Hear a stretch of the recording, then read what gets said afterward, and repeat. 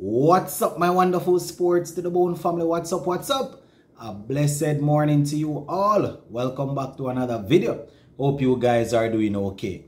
All right, my viewers and subscribers. So, rise and shine, man. West Indies and Bangladesh going to be doing battle in a couple of minutes time, maybe an hour time, depending on when you are hearing this video. But the first test will kick off this morning. And it's pretty interesting because, it was last night I was taking a look at an interview that was done by Lara. This interview was done a while back, I think around about in March or something like that, around about March 23 of this year. The interview was done and, Lara was basically saying that it's disappointing to see the youngsters turning their back on test cricket or not wanting to play test cricket. This is exactly what he's saying. Disappointing to see young cricketers leaving test cricket. And Lara has actually suggested a couple of things that ICC needs to do in order to make sure that the quality of the cricket continues as relates to test cricket, and players are not only running down the franchise cricket. And you see, I think it's a relevant topic right now, even though the interview was done a while back, because we have a couple of players in the test team right now that I am thinking, they probably, if they get the opportunity to play T20 cricket, it's going to be the same thing. Some of who we have in test cricket is because, in my opinion, is because they are not getting the lucrative IPL contracts and all of those contracts, while they are still dedicated towards test cricket, because you have to earn some way somehow, right? So let me just read a couple of things that Lara had to say. Now, Lara is quoted as saying, and I quote, playing for the country should come first, because I played for West Indies and other opportunities opened up for me. It's disappointing to see cricketers leaving test cricket. So a lot of persons share the same sentiment that, playing for one's country should come first.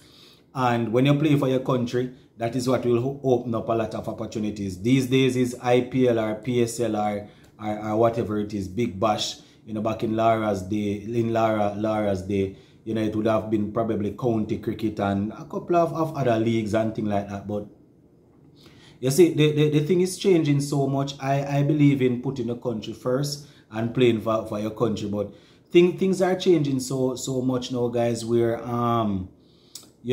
I don't want to take it political or anything like that, but when you look at what some of the boards doing to some of the players, and and the whole 9 yard and all of that, players are always going to try and choose things that are actually best for their future, or things that will secure their future and their family future. It's really sad. And as Lara is saying, test cricket, is the ultimate form of cricket, and playing for one's country should come first. But there are a whole lot of factors these days. Whole lot of factors, my viewers and subscribers. You understand? I remember Lara always saying this, he was actually asked, if he regret that he wasn't, well, he didn't come around maybe 10 or 15 years later, so that he could be engaging in all this T20 cricket and all of that, and his answer was basically no, because he could look back and say, he actually regrets that he wasn't around probably 10 or so years earlier, where he would have been a part of the dominant West Indies team of the 70s, 80s. You understand? So as I said, there's always a way to look at something, and it would have been good to see the Prince playing some of these cricket. But apparently the man is thinking that it would have been good to not only to dominate for himself, but to have won a few trophies with West Indies.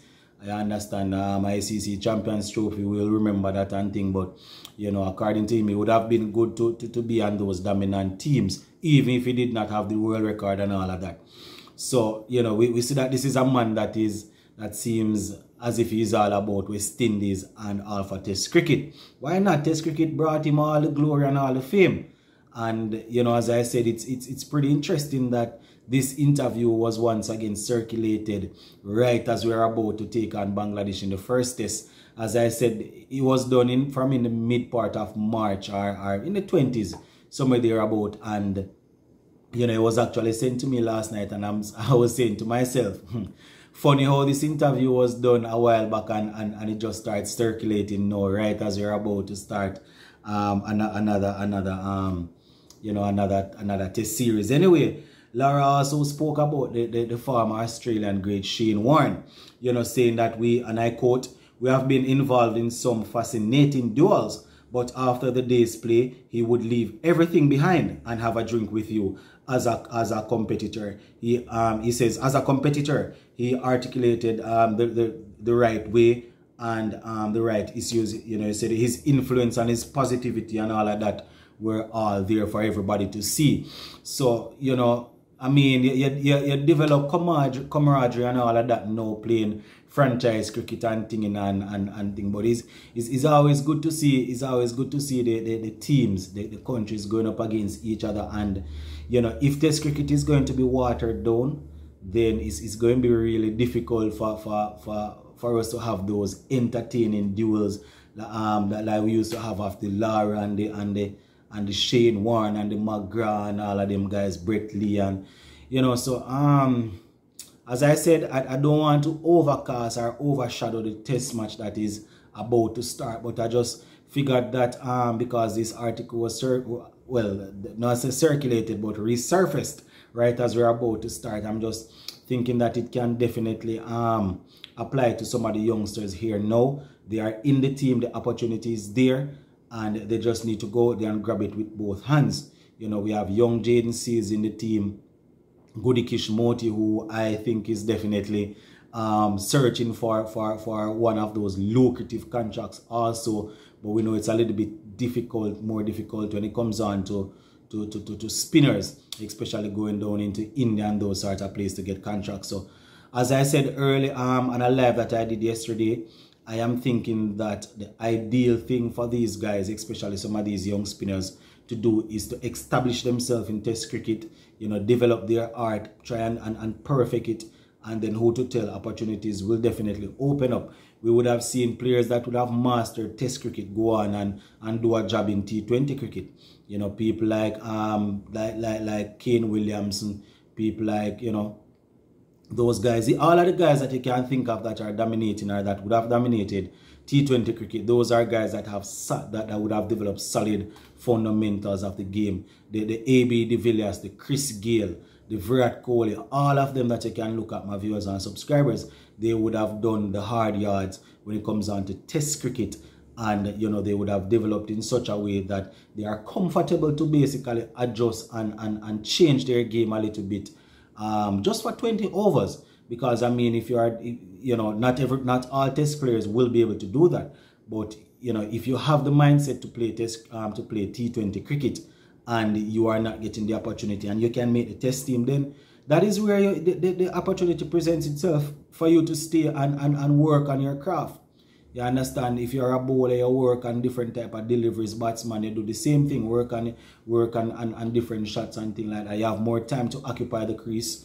You know, running down the franchise cricket, I can understand is money, but running it down doesn't necessarily mean that you are going to be great at it. You might have it in the back of your mind that, yeah, I can manage this. But when you look at it, you know, you get exposed simply because they are, you know, you don't really have a lot of what you would call foundation. So when you're going and the pressure hits, then you start toppling all over.